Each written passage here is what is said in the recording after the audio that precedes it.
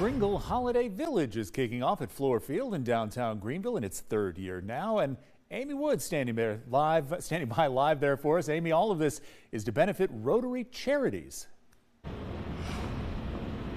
That is so true, Gordon. You know, this is a charity event that the giving keeps on giving, so to speak. It pumps back into schools, Alexander Elementary School and other places in the upstate. And we want to show you this lovely wreath, photo opportunities galore at this event, plus so much fun for your family. Take a look. We have video from last year where all the children and families were having a great time. There's music, there's shopping, there's fun for the kids, face painting, and everything else you can imagine. Plus all the inflatables behind me will be ready to go at 11 a.m. tomorrow morning.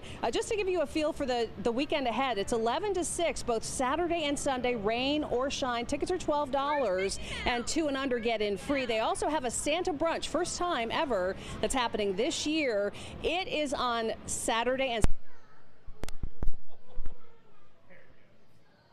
Amy, I think we lost your microphone there, Amy. But we'll have more coverage on that. Amy's shot some more video.